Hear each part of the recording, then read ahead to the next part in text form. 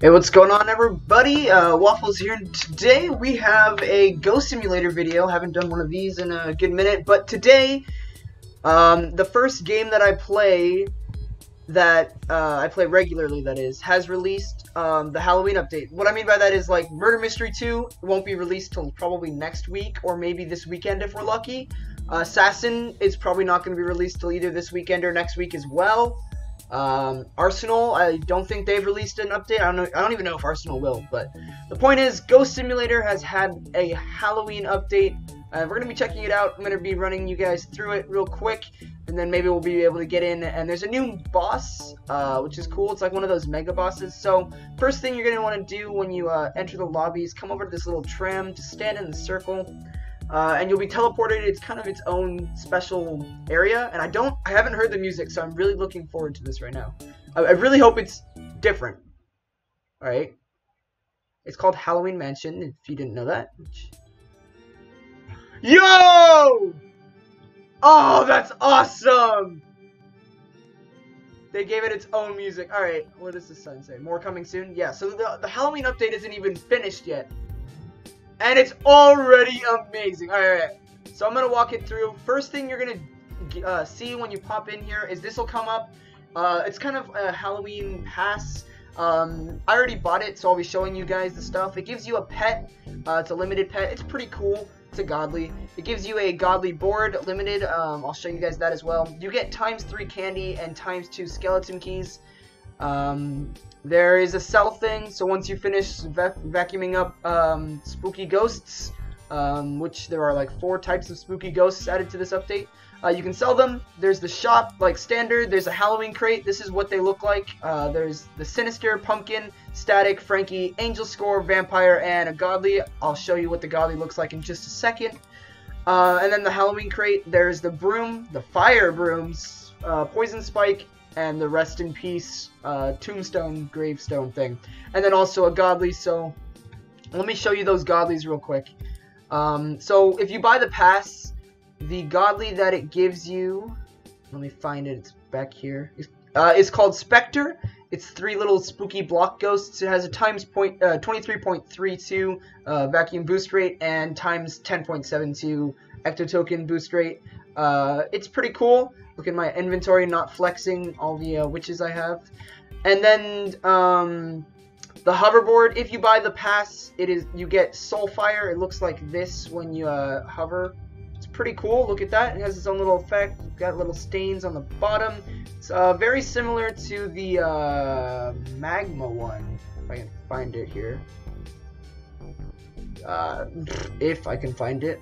It's really close to the flame board, but it's blue, and it's a little skinnier. Not to mention, this one's going to go limited after the event's over, so I would recommend picking it up.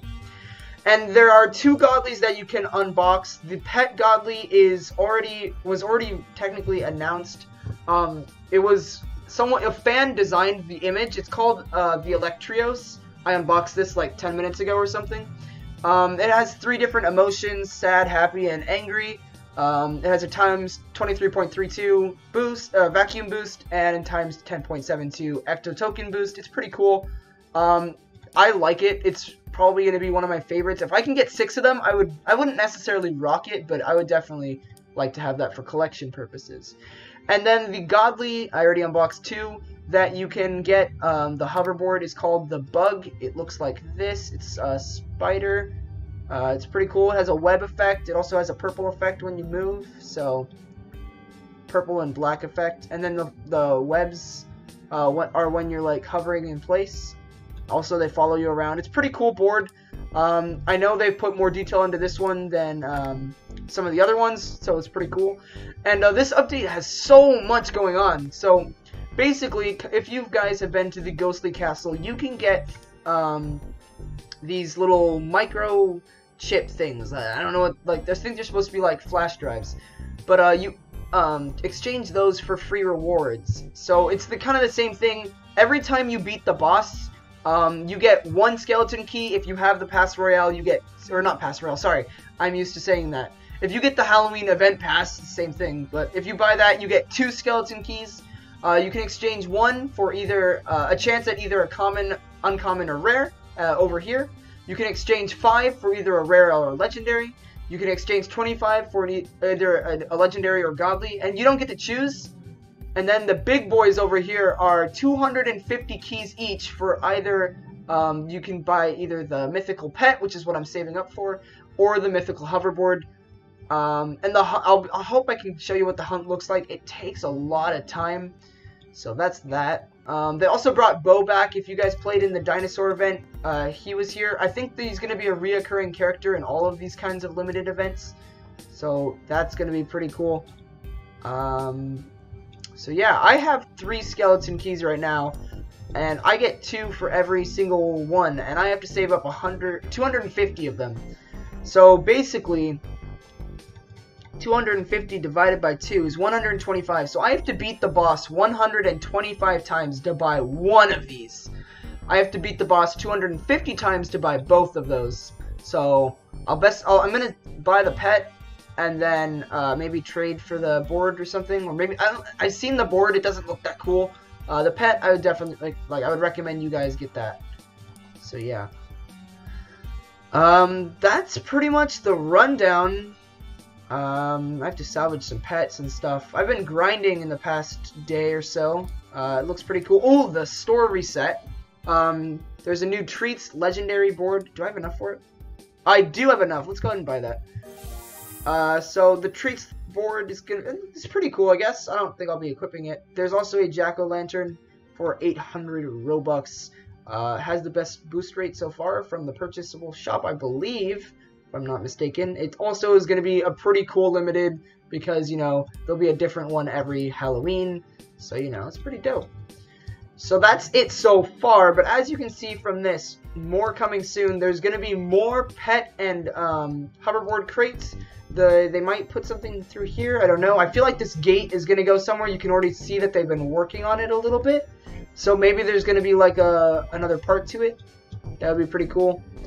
Bo's quest has 21 parts to it. It is a skippable quest line. How much does it cost again to skip? Let's just find out real quick. It costs 150 Robux to skip, but I guess you could easily do them. You can also find ghosts out here. They spawn in the hay maze and right outside of the hay maze, so that's pretty cool. I need some more of these guys. And something that's nice about these ones is they're like non-lethal. The ones inside of the Halloween mansion like shoot little spitballs at you, like purple spitballs and yellow and orange spitballs, and it's really weird, but you know what, it's all good. I will say that the boss makes you rage when the laser locks onto you, because you can't get out of that if it locks onto you, and then it'll take like at least 40 or 30 health away from you. So yeah, game over basically if you get hit by that laser twice, and you'll already have gotten damage from like all the pets like that shoot spitballs at you basically. So it's a hard quest to get 250 keys, and I don't think they're tradable yet. And that's something that really sucks. So yeah, that's pretty much what's going on. We're just waiting here for the hunt to finish. The hunt itself, depending on how many people you take, will take up to like 15 minutes. Like I could see it going for half an hour at most. So yeah, it's definitely a long. It takes a lot of time and effort. It's not as easy as the dinosaur one where it would fly around, and knock you around. You could basically like do nothing. This one is just like the mega boss thing. That's over in the Ghostly Islands. It's tough, so you have to pay attention. It's not one of those ones where you can AFK and you'll be fine. So yeah. Alright, so we need one more scarecrow and some more vampires. So let's go ahead and start sucking vampires up. So yeah, while you're waiting for the hunt to finish, you can just work on your quest lines, you know? So that's dope. For some reason, these aren't as fast. Like, I would be able to instantly vacuum something that has 250 health up, but for some reason they've like buffed it. Alright, the hunt is ready. We're going to be going in just a second. I'm going to see how many vampires I can get before it starts. There's like a 1 minute and 30-second wait time anyways. So we'll be watching that. 56 seconds. Alright, I have 50 seconds to finish shipping this up. And obviously I'll complete the quest in the mansion. But yeah, alright, so we're going to just head over. In order to get in, you have to be on the spawn pad right here. There's different rooms, and I'll be showing you that in just a second here. We're just waiting for it to load. And as you can see, this is the biggest event so far. Like, look how many pets there are. Look how many hoverboards there are. It's amazing. So yeah, it's gonna be a hard quest to complete fully. So I wouldn't expect to don't expect that you'll complete it fully. I mean, I'm not discouraging you. I'm just saying that you might not finish it completely. Get in quick. Good job. Alright, so we got 5 people. I think the max you can get in here is like the entire server, so it's what, 12 or something? Alright, so this is the first room that it spawns you in. As you can see, they're like shooting little purple things. Yeah, so that's what they do. And also, if you get too close to them, they'll bite you. That goes for all 3 of the pets. Yeah, I just completed the quest. So yeah, you have to stay a good distance, but you also have to avoid the little spitballs. I'm calling them spitballs because that's literally what they remind me of. It's pretty easy not to take damage in the early stage. And then once you vacuum up a certain amount, it'll tell you how many you need to vacuum up. You have to wait for everyone to come through. So yeah, that's how this works. See, there's 24 remaining.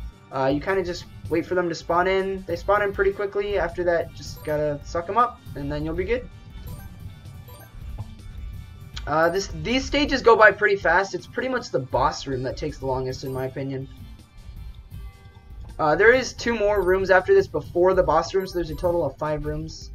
It's a pretty decently lengthed quest. So after this one, I will have 5 keys, assuming I don't die, and I will show you what I mean by like dying to the boss because of a laser. He shoots a laser, and it's so overpowered, I swear. Alright, so see, you go through here, next room. Someone said, am I trading Void Runner?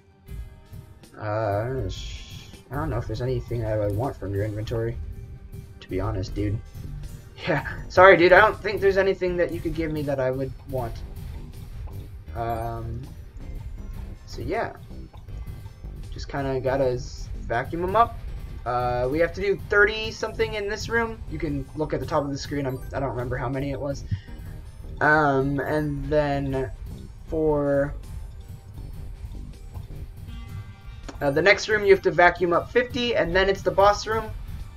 The boss room is pretty big, and it doesn't have any mini bosses. Like, you know, these things, they don't spawn, which is really nice. So this is the second to last room. This is the boss room right there, so as you can see, it's pretty cool. Pretty big, I would say. So yeah, you can hear it has the Halloween music, I think they did a good job on. I'm glad that they didn't just keep the same spacey music that they put on all of their extra bonus biome things like Ghost Islands. The other past 2 events had the same music. So I'm really glad that they put in some special music, and I'm looking forward to Christmas event. If this is going to be so big, we're probably going to be taking on a deranged Santa. Like, if you can imagine that. Like, I feel like that's what we're going to be taking on for Christmas. So yeah, you can farm a lot of candies by doing this. I have the pass, so I get ×3 candies, which is epic. So I would honestly just buy the pass. If you are dedicated to this game, and you know you're gonna be playing it for a while, you enjoy playing it, buy the pass, dude. You're gonna get so much more out of it. Alright, so once everyone comes through here, the boss spawns in right in the center there. We're just waiting for this guy. Boom. This is what he looks like. He's pretty cool. Yeah, the boss has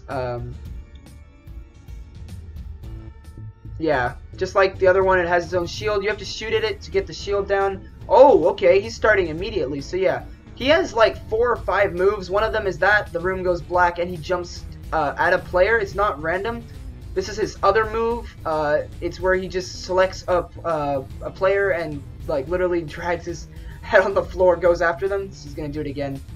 This time, I don't know. Oh, he's locked onto that guy. So yeah.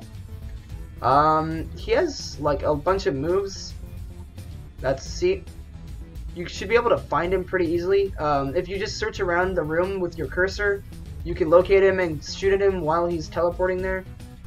This is a move that he has. It doesn't really do anything if you're on a hoverboard, but it's like every other boss. They slam into the ground. To get a ton of damage done, you need to come in close and suck him up. These guys are doing absolutely nothing. Yeah. Thank you for pointing that out. They're clearly not smart. So I've played this boss like 3 times now, and it's honestly, the pattern is really easy. He does this. There's one where he like launches this little head. It goes after a player because of random AI targeting. There's one where he'll slam on the ground and hands will come up. There's one where there's a laser and it'll randomly select someone and lock on, and then begin targeting them. There's one where he'll start like if you're on a hoverboard, he'll grab a hold of you and then pull you towards him. Just get off of your hoverboard, you'll be fine. Can't say the same for all the other ones. Okay, so he's about to go down again here. So yeah, everyone just gets on. Boom, boom, boom. So yeah, that's one of the patterns. The second time that you lock onto him and destroy his shield, it only lasts for about 3 seconds before he gets back up. But that only happens once, okay? So don't worry. That only happens once. See, you can find him before he even lands because your cursor will automatically lock onto his position. It's probably going to be over here. Yep. So yeah. Obviously, if you're trying to get the mythics, it's gonna take a lot of grinding. I could see myself taking about this, since it's on the weekend, I'll probably waste a good 8 or so hours. And even that probably won't get me the mythic. He's gonna spawn same spot. So yeah, just get up to him. Yeah, so you might have noticed how it got really fast down at the beginning. It got to 76. All of the mega bosses have the same health characteristics, where like the first one, it'll go down really quickly to give you like encouragement. Then it'll slow down because it doesn't want to be overpowered. And then, oh, see, I just got hit because I'm an idiot. Because I wasn't paying attention. But that punch does, depending on if you get directly hit or not, it does certain amounts of damage. So yeah, right there I got hit with 10. That corruption bar, so I'll explain the 2 bars. I can't tell if the head is going after me or it is, okay. The corruption bar is your health. Once that hits 100, you are out. You don't get any rewards, you're out. And that's what sucks. And then once its health hits 0%, then you beat it. Congrats. It's awesome.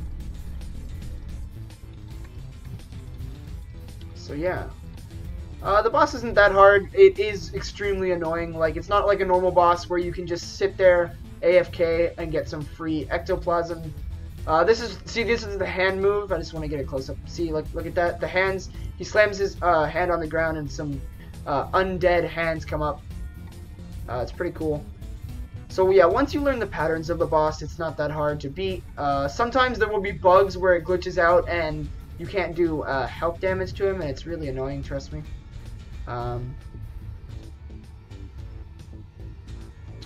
But you just gotta keep going. Once it hits about 10%, or under 20, like right now, it's gonna start doing lasers. It's locked onto me right now, so this is what it does when it locks onto you. Just goes after you. If you have a hoverboard, you should be able to outrun it. I have the turbo boost on the hoverboard, so I am like great. Yeah, he's Naruto running. So this is probably the best group. I don't think anyone's died yet. Usually when I do this and there's like 6 people or something like that, I'm always the last one alive, and that goes for every boss. See, this is the laser thing. Once it locks onto someone, it locks on and keeps taking away damage, so you have to try and be as far away from the boss as possible. That's the laser thing that's really annoying. It can get you. Alright, this should be game. GG. So yeah, it has some cool music, and then you get to go through a cool ender portal. No, I'm kidding. Laser beam is annoying, yes. Not the YouTuber. I love the YouTuber. No homo. But the laser beam that it does, and then bow. You get some free candies, so that's cool. Find the purple ring. Okay, all the rings are over here, so you just gotta explore. I'm pretty sure it's on this side. I'm not completely positive. I remember jumping around. Yeah, there it is. Okay. Do I have to go from the top? Yeah, okay. So just go on the obby real quick.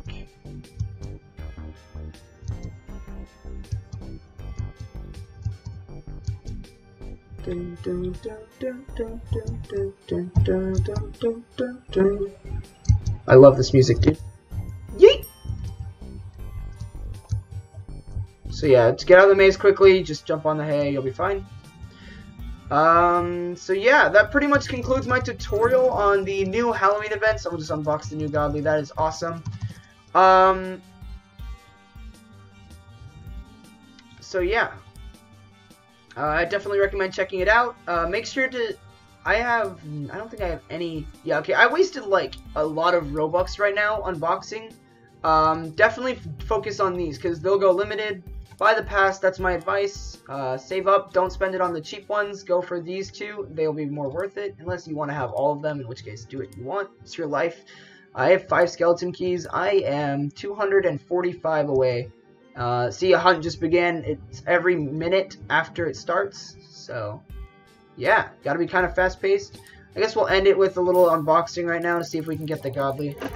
If not, that's awesome. So yeah, that's one of the pets.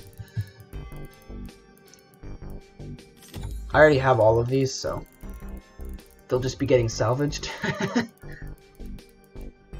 Sinister, looks pretty cool. The Godly is awesome. I would definitely recommend getting the pet. Usually I will side with the hoverboard side because I like hoverboards more. And I'll say focus on hoverboard. They're cool. People underestimate them, and then they have a higher demand. See, that's the Godly right there. This happens to me all the time. But this time, the hoverboard's not that cool. I would say definitely recommend going for the pet. Even though you might not use it, it's just really cool. And then it'll go limited, and then you can say, oh, hey, I have this. Flex. Flex, flex, flex. So yeah, let's just end it right here. We can open 2 more. You want to just give me the Godly to end it out? No? You know, last case before we go. Just give me the Godly. Alright, I guess not. I hope you guys enjoyed this video. Make sure to check it out. Search up Ghost Simulator on Roblox. If I remember, I'll put a link in the description below.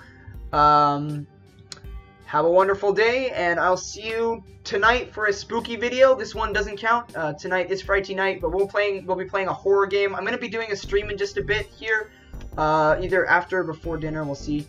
And then we'll be doing the Friday night video, and then after that we'll be streaming this weekend, I hope. Other than that, guys, have a wonderful day, and I'll see you later.